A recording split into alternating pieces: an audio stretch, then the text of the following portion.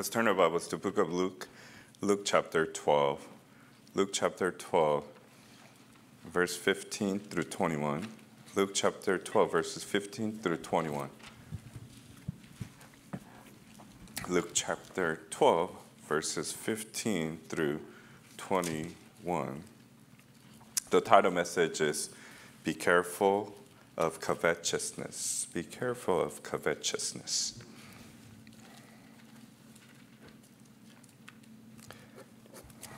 Luke chapter 12, verse 15. And he said unto them, Take heed and beware of covetousness. For a man's life consisteth not in the abundance of the things which he possesses. And he spake a parable unto them, saying, The ground of a certain rich man brought forth plentifully. And he thought within himself, saying, What shall I do, because I have no room where to bestow my fruits? And he said, This will I do. I will pull down my barns and build greater, and there will I bestow all my fruits and my goods. And I will say to my soul, Soul, thou hast much goods laid up for many years. Take thine ease, eat, drink, and be merry. But God said unto him, Thou fool, this night thy soul shall be required of thee. Then whose shall those things be which thou hast provided? So is he that layeth up treasure for himself, and is not rich toward God. Father Jay, can you please pray for the message? Lord Jesus Christ, we thank you first of all for saving us from hell by the precious blood of Jesus Christ. Thank you for eternal security. Thank you for Bible Church, where we hear sound doctrine and sound preaching. Thank you for Pastor. Pray that you be with him right now. Pray that you would give him the liberty and the power and authority from you, Lord God, to declare your word unto your hearers. And pray that you'll be with each and every one of us here and those who are listening online. Pray that you will fill us with your Holy Spirit.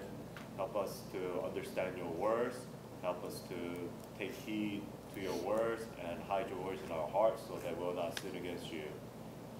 For those who are sick, who are not here, pray that you'll be with them, comfort them, and raise them up, Lord God, so that they can join us next time. Protect us from devil's attack, and we pray that you receive the glory and honor. In Jesus' name we pray, amen. Amen. Amen. I think one sin that always hovers around, say Christians, as Bible-believing Christians, is covetousness. You and I always want good stuff. Who doesn't want to live more comfortable? Who doesn't want to have more resources? Who doesn't want to have, bigger things and better things? However, Bible specifically says, beware of covetousness, and Lord told a parable of a rich fool. As a Christian, you have to ask yourself on a daily basis, where's your heart at when it comes to covetousness? Wanting things. Covetousness is wanting something you don't have. So literally, you could be covetous of car, home, material things, even people, positions. Covetousness is wanting something you don't have and which God has not given you. God said he'll provide all your need. Amen.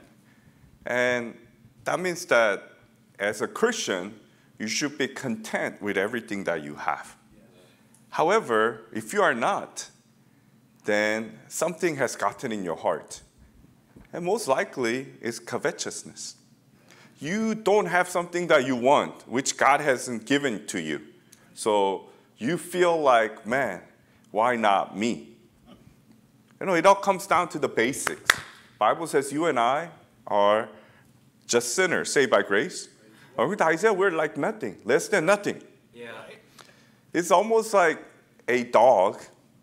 I mentioned it. We have a dog, our best friend.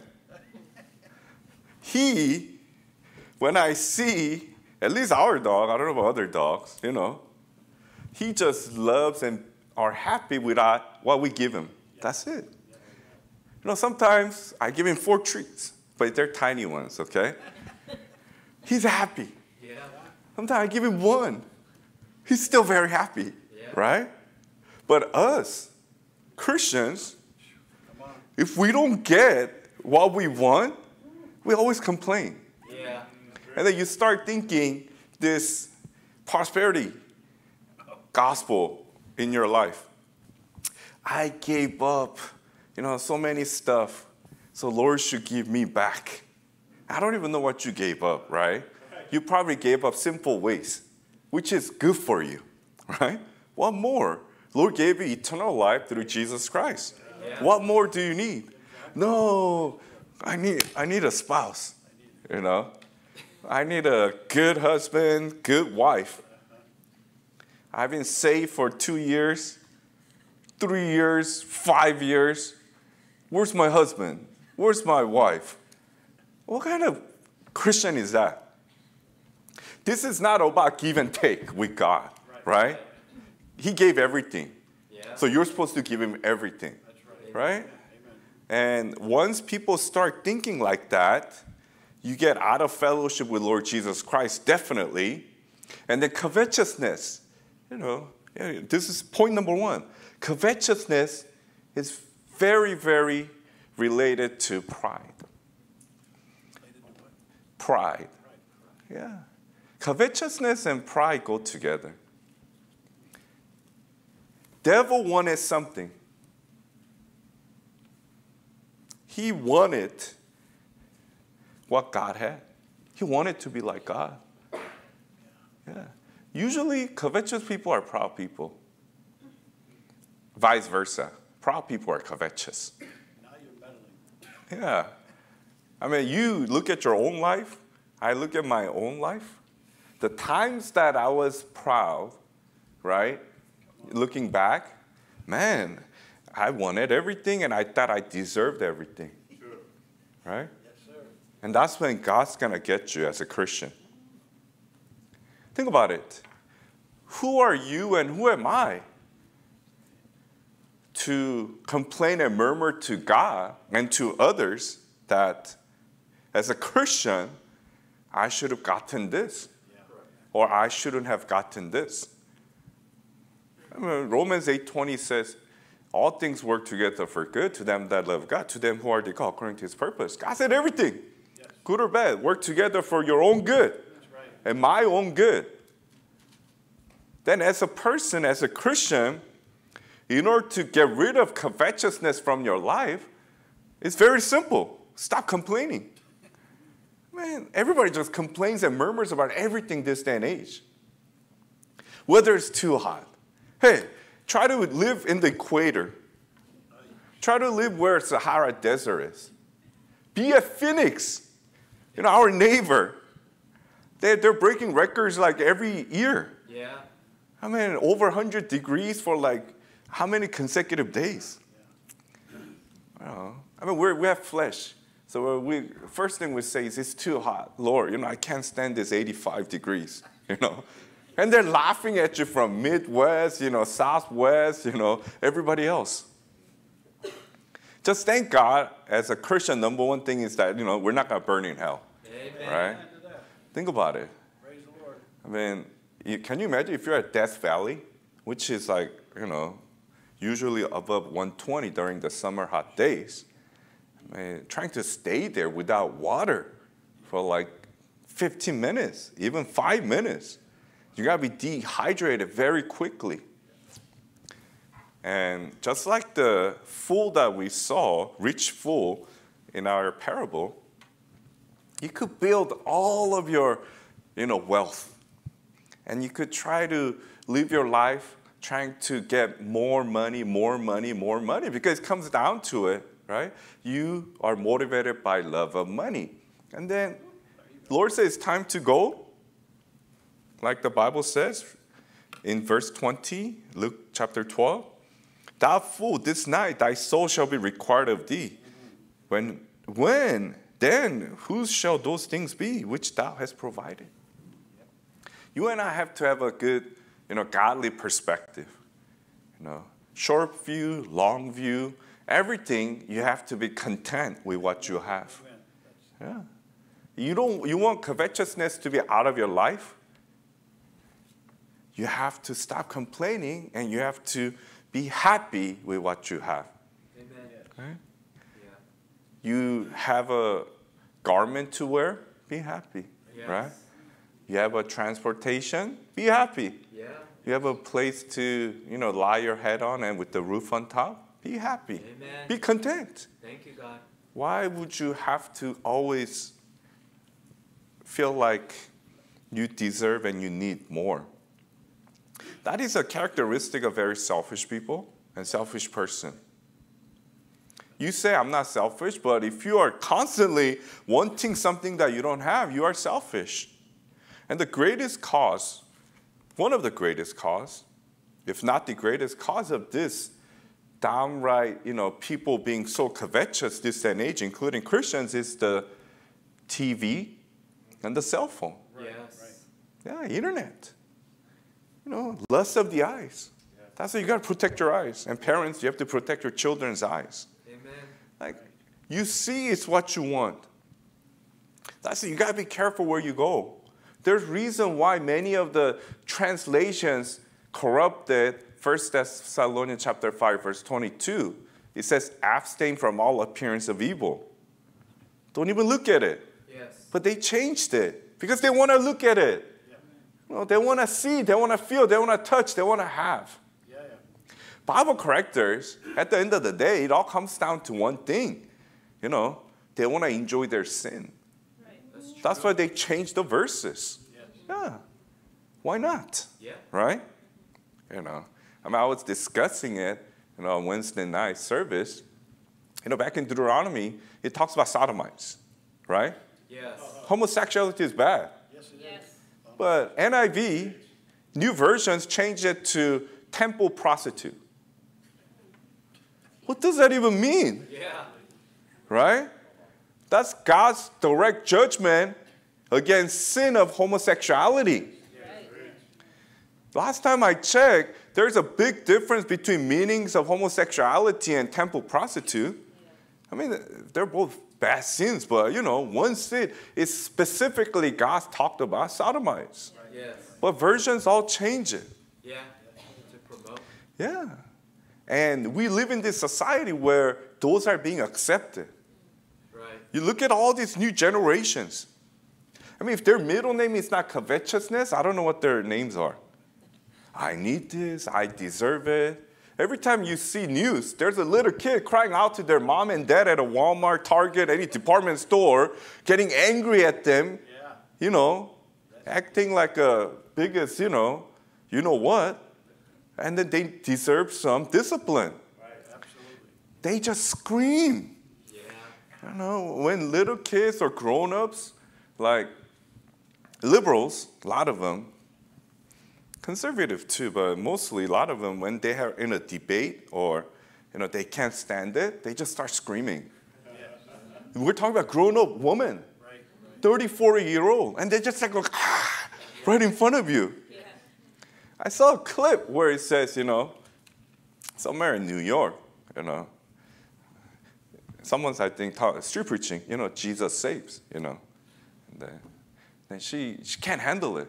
So she's in front of the street preacher, and she just screams.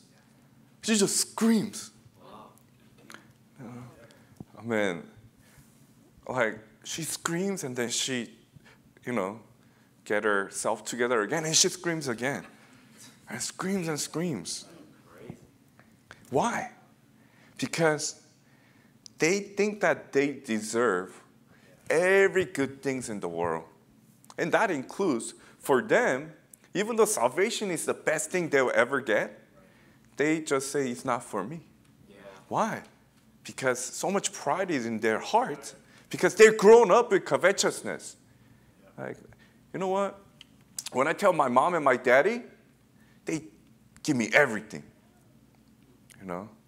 I need my phone. I need my computer. I need this clothes, I need these shoes, I need this app, I need that app, I don't care, go get a second loan, third loan, You are supposed to make me happy, give me everything.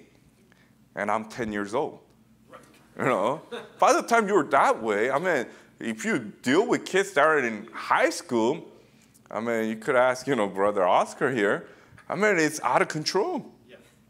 All right, when I graduate from college, I'm going to need at least 6-digit, 6-figure. That's minimum, But I want middle, and then high. There's something about them. The society, God of this world, the devil, has really messed up their mind. But as Christians, you and I have to be very careful of not putting our place where we want something that we don't have. Yeah. When it's due time, if you are a diligent worker and faithful, God's going to give you what you need, right? That's it. And that's what you should be happy about. Let's go to 1 Timothy chapter 6. 1 Timothy chapter 6. And this is, obviously, many of the translations change these verses as well because they can't handle it. Because their contentment is feeding and, making sure that their wealth increases and increases.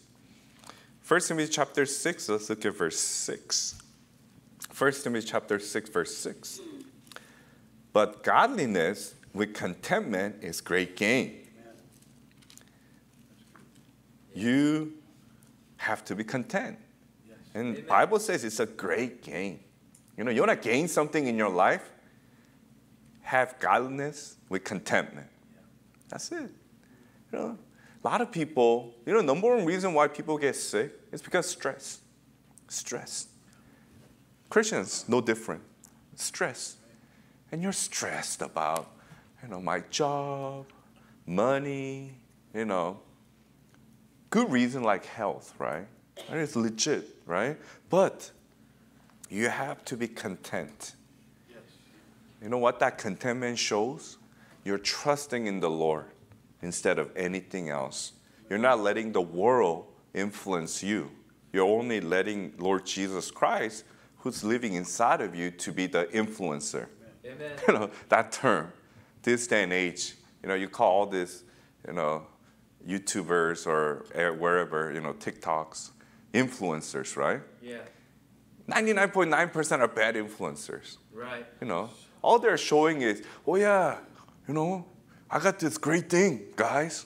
So what? Right. Hey, I'm meeting this great guy. I'm meeting this great girl. Good for you.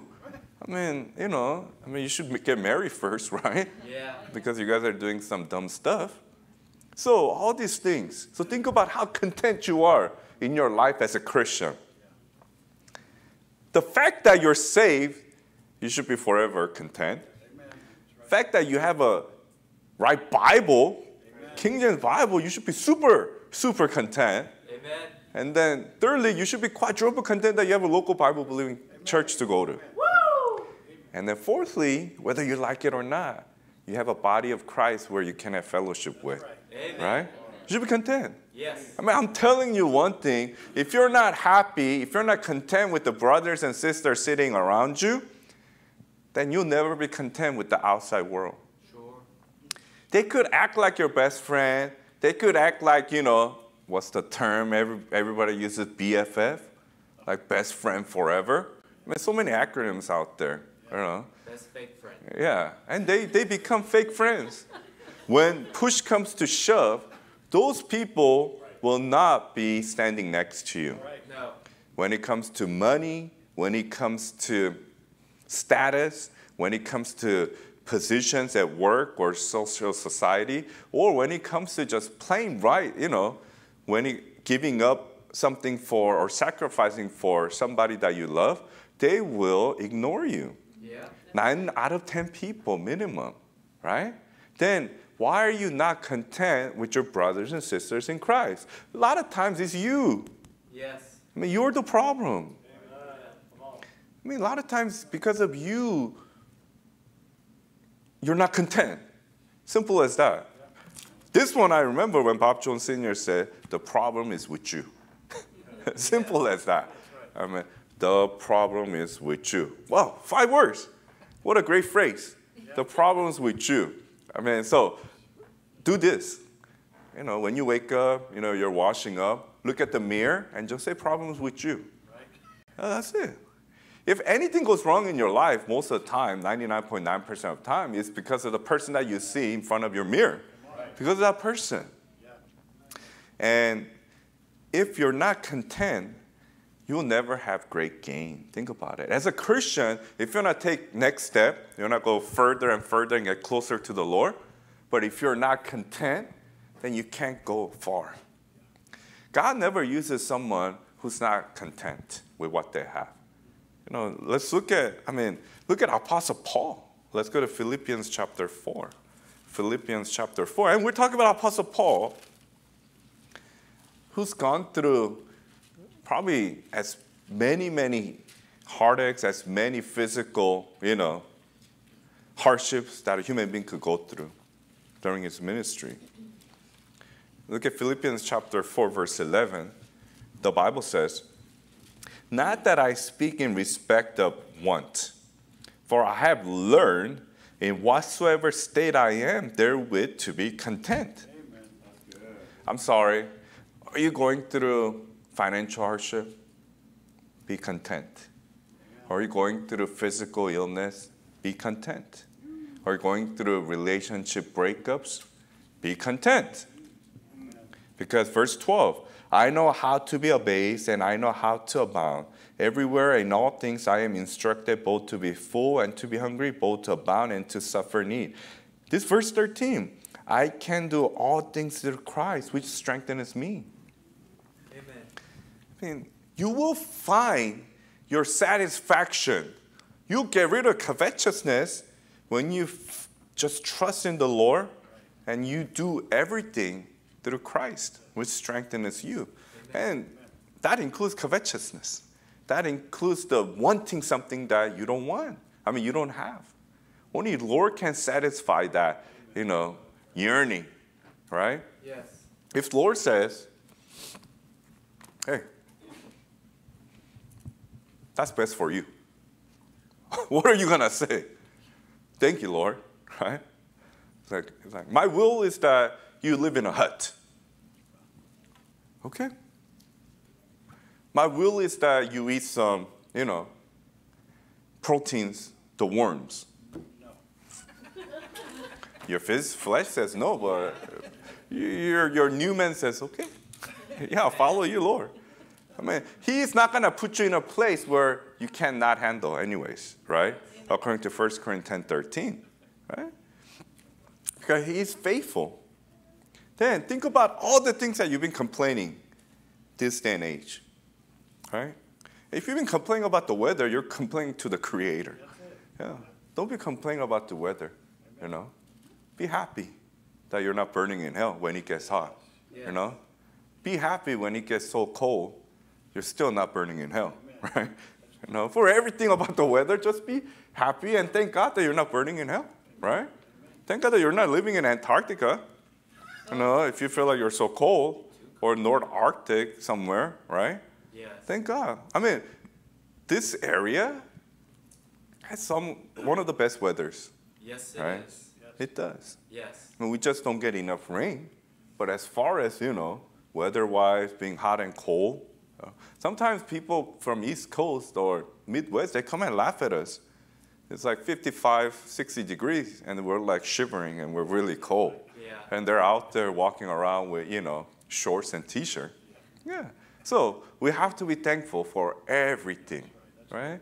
And whatever job you have to be thankful. Yes. If you did your best and you're continuing to do your best, be diligent, just be happy, right? Don't want something that you don't have right now. You're always like, okay, I'm only a supervisor. When am I going to be a VP, Lord? I'm like, "Lord, where's my VP position?" Right?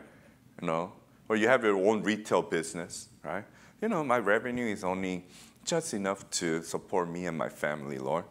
Well, I see like the Bezos and Musk and Buffett of the world. When's that going to happen to me, Lord? Right? And then you go into investing. Christians, be careful. Yes. And there you go. You know what? Lord's going to bless me because I'm his child. Because I go to a local Bible-believing church. I go out there and street preach. I win souls to the Lord. So, Lord, I'm going to put my money on this stock. And then you lose everything. You come and crying out to God, God, why? You're gambling with your money. Yeah. Right? So you have to, there's a fine line between when you're gambling and when you are actually, using the money the right way. Yes. Right? That's why the Lord said, Bible says, do not be hasty to be rich. Amen. If you have $10 today, don't try to get $1 million by tomorrow. How are you going to get that overnight? How are you going to get that in 30 days? I know how. You're going to go to a place called Vegas. 4-hour drive from here. And then you're going to pray to God really hard, right, Christian? Lord, I'm at this table. Next number has to be 7. Next number has to be 10, Again, God never wants you to do something wrong in order to do right. Yeah. One of the prosperity preacher was caught at Vegas. And then his answer to someone, hey, aren't you the pastor? His answer was, you know what, I'm here to get some tithe for my Lord. What kind of testimony is that, right? But unfortunately, if you type that in, you're going to have numerous numbers of false preachers just named. Every race, every continent. Yeah. Right? You're going to see who's of the, religious leaders. They are into gambling. Yes. But why? Because they have covetous mind. Yeah? They want something that they don't have. Oh, you know what? My church, it needs to be state of the art. We need to have like a vending machines out there, espresso machines, when our congregation comes in, they just put the cup in and all that. We need to have like a mist coming in during hot days, whatever. Oh, we need footrest, right? People are complaining, our pews are so bad and stuff. Hey, go to Africa. Yes. Their pews are the ground. Yeah. Dirt. Yes. Yeah? And they appreciate and love the Lord more than any developed country out there. During the camp, Brother Robert Garcia, he sent me a video because he went with Pastor Jin Kim to Malawi. Man, they're different. They're appreciative of the gospel of Jesus Christ. And when it comes to covetousness, they don't have much. They live in the villages. They have huts, right? They don't have running water many places. And they eat a lot of spoiled food, right? They don't have good refrigeration, right? Their body gets used to it and stuff. But they're so happy. Amen. From young to old. They found that new life in Jesus Christ. Amen. They're just very happy. They just love praising the Lord, right? You can't see a frowning face. You can't see a face that's really saying that, oh, this worship is going too long. Man, covetous people, always. One of the things that you could measure is that, man, this Bible study is going too long. This preaching is going too long. Like YouTube people, like, oh man, when is it gonna end? It's like, what is it, right? You don't want what God wants. You only want what you want. That's why, and that is the fleshly lust, comfort of the flesh. Yeah. So what happens though when you start going into covetous ways over and over and over? Let's go to Colossians chapter 3. Colossians chapter 3. And if you are a covetous person, you definitely need to get right with the Lord and then get rid of those ways and find strength in the Lord and be content. What happens is that the list of sins that we see, you are going to have been connected. Let's go to Colossians chapter 3, verse 1. So this is one of the solutions as well. if you don't want to be covetous. Bible says in Colossians chapter 3, verse 1, if ye then be risen with Christ, seek those things which are above, where Christ sitteth on the right hand of God. So verse 2, this is literally what we have to do every single day. Set your affection on things above, not on things on the earth. So things of the earth will just burn up one day, right? Yes. You just need what you need that is useful. That's it. Verse 3, for ye are dead, and your life is hid with Christ in God. When Christ, who is your life, shall appear, then shall ye also appear with him in glory. Verse 5, mortify therefore, so kill it. Mortify therefore your members which are upon the earth. So your flesh, our flesh, is still trying to do this stuff. And he starts with fornication, uncleanness, inordinate affection, evil concupiscence, and covetousness, which is idolatry. For which things' sake the wrath of God cometh on the children of disobedience, in the which ye also walked sometime when ye lived in them. So we see this covetousness, which is idolatry. You're an idolater. Yes. Think about it. One of the worst sins that a person can do. Why? You put something above God. Anything above God is idolatry. That's why, you look at certain religions. If you put Mary above Lord Jesus Christ, you're idolater. Saint Bartholomew, Saint Benedict, Pope Gregory, the 1 to 25, Peter, everybody. No. See, covetousness is in that level. Man, if you are constantly wanting something that you don't have, which God hasn't given you, man, it's idolatry. But it's in the same sentence with other sins that we see. Yes. And these are all perverted sins. So covetous people, when I thought about it, a lot of covetous people are very lustful people. A lot of covetous people are perverted. Fornication, uncleanness, inordinate affection. A lot of marriages break apart because of inordinate affection. You're just not happy with each other in the Lord, what God has given you. And you start looking for alternative ways in love, right? It's not going to last. Evil concupiscence. From the pulpit, it's really hard to describe certain things like this because it's so dirty. Yes. But think of it as really, really, really perverted things that people will do. And covetousness. Why is covetousness together with them? Because people who are usually covetous falls into this type of sin, and they want more and more. I don't know. Human beings get tired of things very easily. I've seen my wife, every day for past 10 years, Okay, maybe I need to have another wife. I've seen my husband every day for last, 8, 9 years. 20 years. I think I need a new face, that's talking about longevity. Nowadays, after a few months, they're like, oh man, I seen this face last 2 months, man, I can't see it anymore.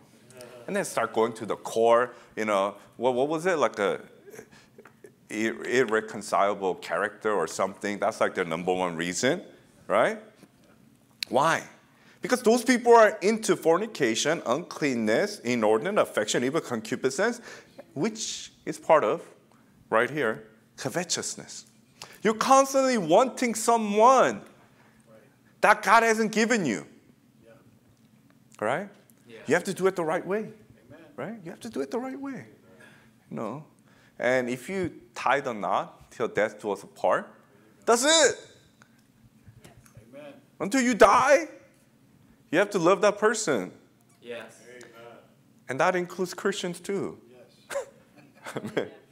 Do you really know, if you go and study, Book of Romans, you and I are adulterers many times because we cheat on Lord Jesus Christ. Yes. That's right. Yeah, by not being faithful to him. Yes.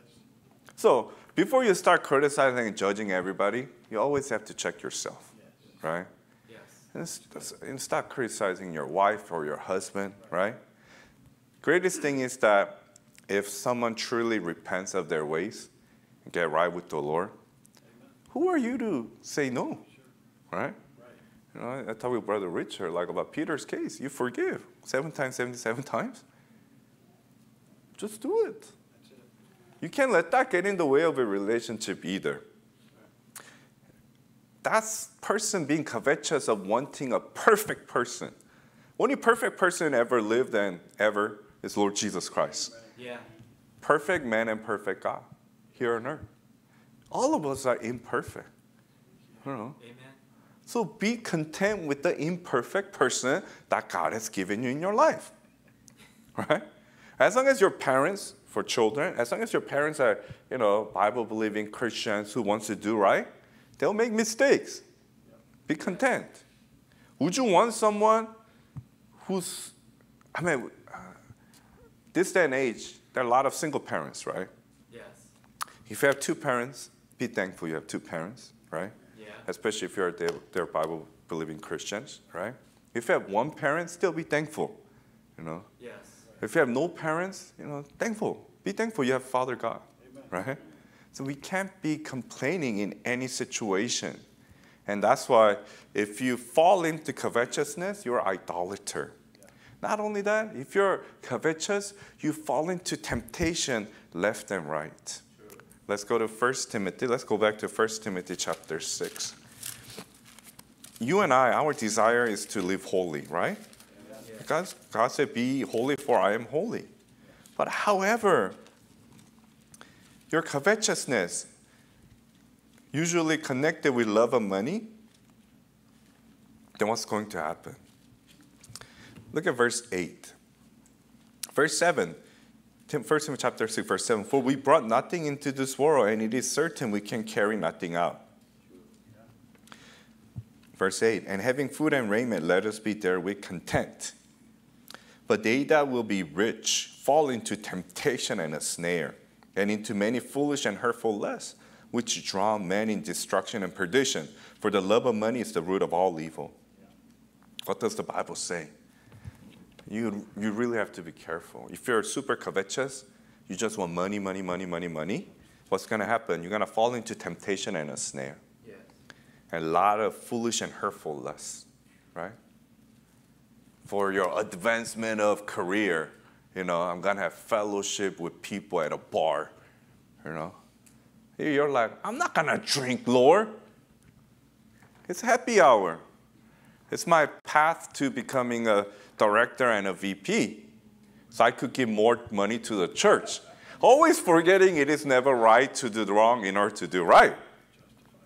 It's like a dirty money. Why would God want that? Yeah. He owns everything anyways. Yeah. When we give tithes, we're just giving God what rightfully belongs to him. Right. Yeah.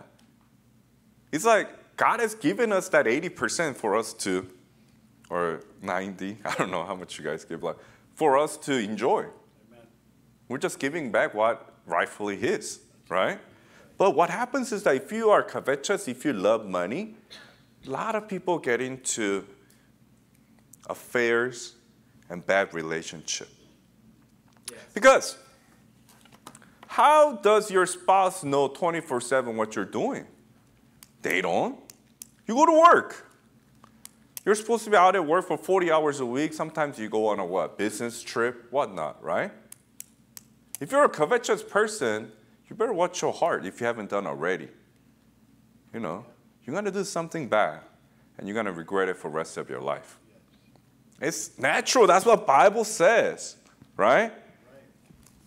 That's why marriages break up. That's why relationships break up, because you are not happy with what you have. You're not content. So instead, you think that I'm going to make my mate happier, my spouse happier, if I make more money.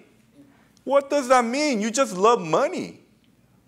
Then that's going to bring, oh yeah, honey, here's extra, few $1,000s. And they ask you, how'd you get it? Oh, you don't have to know. I just work hard. Really? I don't know. Let's find out. But the funny thing is, be sure your sin will find you out. Bible says it. If you have gotten any of your materials and possessions against the will of God, against the word of God, you better get right with the Lord. I mean, you better give it up, disown it, or do something, because it's going to come back and bite you. Very, very hard. That's why as Christians, we, whatsoever you do it heartily as unto the Lord, not unto men. We do our best everywhere. And if Lord closes door, be happy. Thank you, Lord, that you have given me this job to do well. Yes. If he opens, thank you, Lord. Right. Be happy. Yes. Right? Wherever you are. Instead of going beyond Lord's answer. You could clearly see that Lord said, no, no, no, no, wait, no, no, no. You're like, yes, Lord. And then you just move forward. And when that happens, you will definitely fall into temptation and lust. And when that happens, whether it's your financial ruin or whether it's your, relationship ruin, right? Yeah. You're just going to ruin your testimony. I mean, I don't know how long. You might never get it back, right? That's why in the pulpit, it's so wicked that there are so many false preachers out there. They misuse, offerings, right? They're in a, I don't know, what's the word to say, illegal or bad or whatever relationship they have with their other people, right? A lot of adultery and fornication, because they go hand in hand. So we saw it in Colossians chapter 3, right? Whenever there's covetous money, there's always lust involved. It always goes together, right? So if you are striving after love of money and covetousness, Christian, you're going to fall into temptation.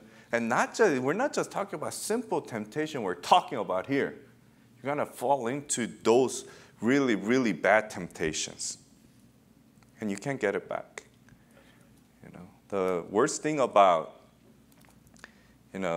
committing sin is that, if you confess, Lord's going to forgive you, right? Yes. Once and for all. But there's still memories of it, remembrance of it, and testimonies of it, right? So I think the worst thing is that you're trying to witness to your colleague at work, at school, anywhere, and that they've seen you. They've seen your testimony. I'm sorry. They're not going to probably say it right to your face, but in their heart, I'm sorry, man, I can't hear you out. You're talking to me about Jesus Christ and gospel, but I saw how you live, right? You were there with me.